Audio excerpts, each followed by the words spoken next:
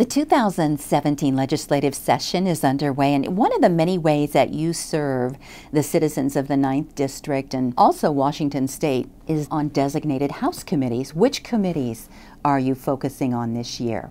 This year I'm serving on both the capital budget and also on the Environment Committee. I served on the Environment Committee last year as well, but with this year I'm really looking forward to the work that we'll be doing in Environment Committee because we're working on the Hearst decision, and that has a tremendous impact on the property values that are affected in Eastern Washington in particular. And you know, we're mandated to fully fund education by the end of this session, and with that mandate, you know that property values is how we fund education.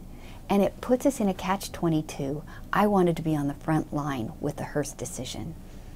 Every session, priorities are established to kind of set the tone of the work done during these 105 days. What are your key priorities? My key priorities this year is working on agricultural regulation and making sure that it works for our industries in Eastern Washington.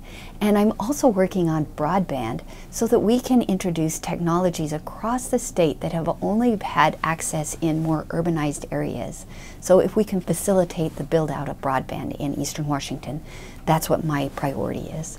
You've been working on legislation related to current oil train regulations and the impact that those regulations have on the ag industry. What are those bill proposals about?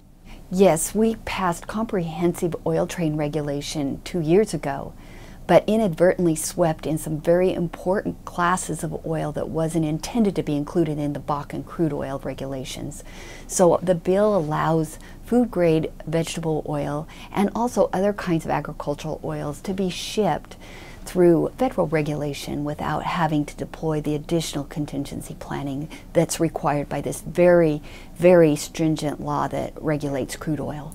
And what about the Class 3 railroads? The Class 3 railroads are short-haul railroads that are regulated under different rules in the federal government, but the oils that are being transported are very small quantities. And so this allows some of those oils like fish oil and MSO crop oil to be transported in an economic way without forcing them onto the state's highways.